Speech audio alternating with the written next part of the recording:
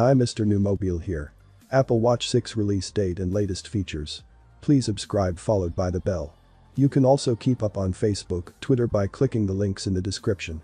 The new leak suggests that we are possibly going to hear the announcement regarding the next generation iWatch in next 1 or 2 weeks.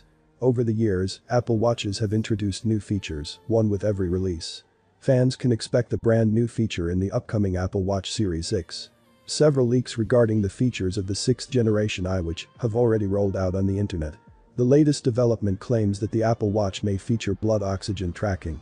However, a different report claims that Apple Watch 6 may not feature blood pressure tracking. Apple Watch 6 isn't that focused on health and wellness as its rival Fitbit Sense and Fitbit Versa 3. Apple Incorporated has reportedly registered 8 different kinds of models for upcoming Apple Watch models with the Eurasian Economic Commission. The company would possibly release the new Apple Watch along with the much-awaited iPhone 12 phones, but a new report suggests that iWatch 6 may debut. iWatch 6 will run on recently launched watchOS 7 software. The Apple Watch 6 will also have more battery life than the iWatch 5. The leaks claim that the probable battery capacity is listed as 303.8 mAh. With the release of watchOS 7, the new Apple Watch will have the sleep tracking. Apple fans have been waiting for the feature so badly, and finally, it may be coming to the next iWatch. John Prosser, a prominent Apple leaker, mentioned that Apple Watch would release in early September, prior to the release of iPhone 12. Apple Incorporated is planning to release the iPhone in a bigger full event, which may push the launch date of iWatch 6 earlier. Apple Watch 5 is currently available at the market at the price of $399 GPS enabled and $499 GPS plus cellular. Until now, all generations of the Apple Watch have featured an OLED display.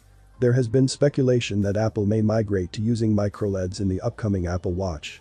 By switching to microLEDs, the display would draw less power on the battery, leading to increased wear time between charges.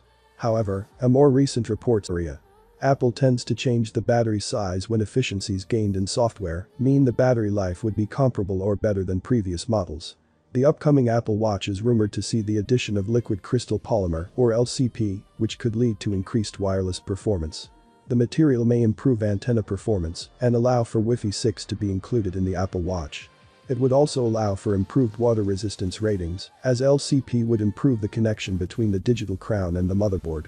The Apple Watch has been able to perform an electrocardiogram via the digital crown since the Apple Watch Series 4.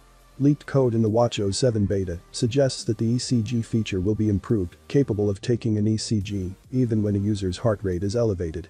The code does not indicate whether this will be due to new hardware or upgraded software features in watchOS 7.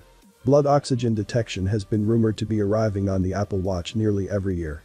The Apple Watch sensor utilizes the same core technology that is used to detect oxygen saturation. Likely due to FDA regulations and Apple not wanting to cleanly monitor a user's blood oxygen levels, could help detect COVID-19 or other conditions that deprive the body of oxygen. It gives us an idea of the avenues that Apple is pursuing in the development of its smartwatch line. Well, that is just a little update I have for now. Please subscribe, like the video, comment. Thanks for watching. See you on my next video. Peace out.